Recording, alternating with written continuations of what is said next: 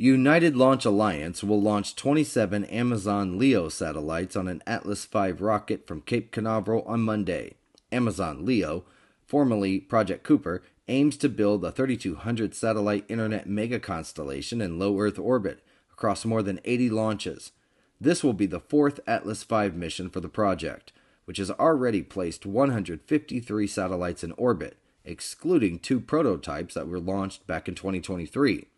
The constellation will provide global internet service and compete with SpaceX's Starlink, which has already launched over 9,000 satellites, Space.com has reported.